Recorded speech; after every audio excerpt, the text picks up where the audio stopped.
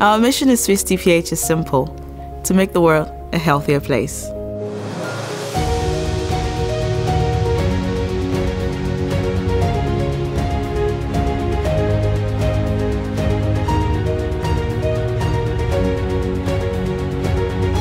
Founded in 1943, Swiss TPH has grown considerably over the past 80 years in an ever-globalized world.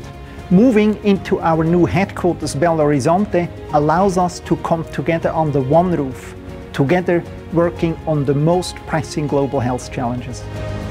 One of our goals at Swiss TPH is to take science to impact.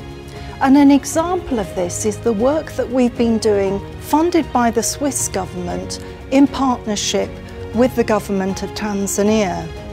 Here we've been strengthening health systems, and a part of that has been transforming policy and providing guidance to ensure the institutionalization of structures to empower people to take control over their own health. My research has taken me from Ghana and South Africa to Tanzania, to Brazil, and to the country of Georgia. In all of these places, I've had the pleasure of collaborating in unique cultural settings.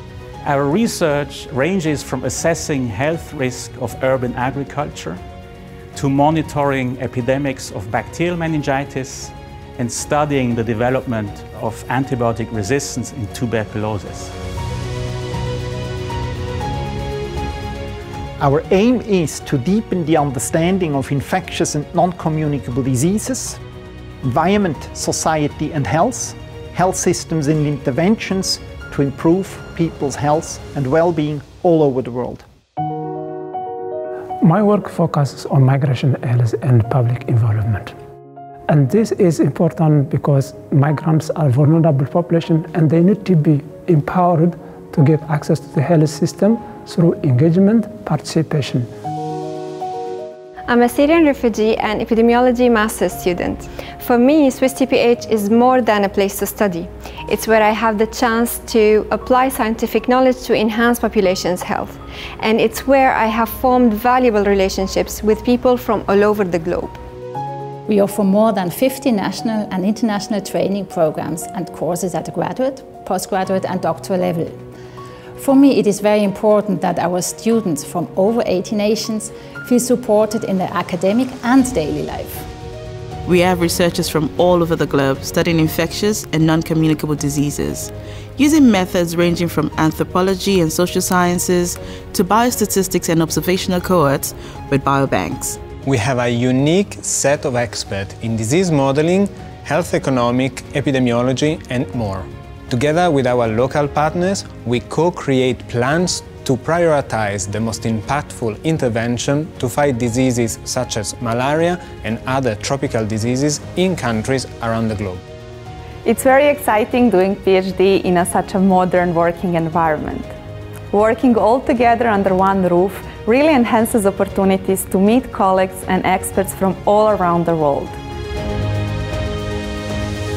Our new place of work is a dynamic life science and biotech hub with research institutes, startups and private companies that offers new opportunities for collaboration. Right now we are in our BSL-3 lab, which has been built using an innovative technology that allows us to work with different pathogens such as MTB, a causative agent of tuberculosis, in the safest way possible. Within the lab, we also have the opportunity to study many neglected tropical diseases such as Buruli ulcer and Chagas. The issues of our 21st century are global issues that can only be tackled in partnerships, as we have seen with the COVID-19 crisis. Swiss TPH has built over many years these kind of networks in the field of public health, and that's why I like to work here, because we work in these partnerships following our research trajectory from innovation through application to really working with the people in the field to get it implemented in the context where it's needed. We offer services in tropical medicine and clinical research for development of diagnostics, drugs and vaccines. My work in particular involves clinical trials for malaria and parasitic worms to provide new innovative treatments to improve patients' health. At the heart of Swiss TPH is the spirit of partnership. Together, we can make the world a healthier place.